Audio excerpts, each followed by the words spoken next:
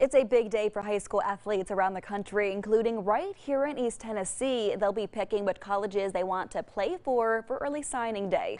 WATE 6 Inner Sports Director Marshall Hughes has more on who's signing with the Vols and where other local athletes might be heading. Orange and White Nation Report, brought to you by your Greater Knoxville Honda dealers. Thousands of football players across the country will turn from high school standouts to college rookies today when the second ever early signing period arrives. This was created by the NCAA to give athletes a chance to graduate high school early and enroll in college before the national signing day in February. The star of Tennessee's class, Wanya Morris. He's 6'5", 310 pounds. What more do you want? He's from Georgia, and he's going to have a chance to play immediately, providing much needed help to that struggling offensive line.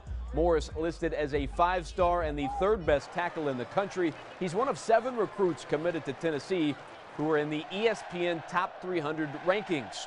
Karns receiver Thomas Harper, one of our area athletes, signing a scholarship today. Harper is joining his brother at Oklahoma State. Central will have a duo going to Tennessee Tech, a Fulton duo going to Marshall. Deshaun Page winning that Mr. Football trophy. Jaden Gibbs, Isaiah Gibbs, Tanner Corum, all doing their thing with Farragut signing scholarships. Cade Ballard, back-to-back Mr. Football winner, going to West Point with Greenville. And Karns, you got Harper, and also over at South Doyle, Tonquez Ball is picking Tulane. We will check into all of those athletes' signings later today.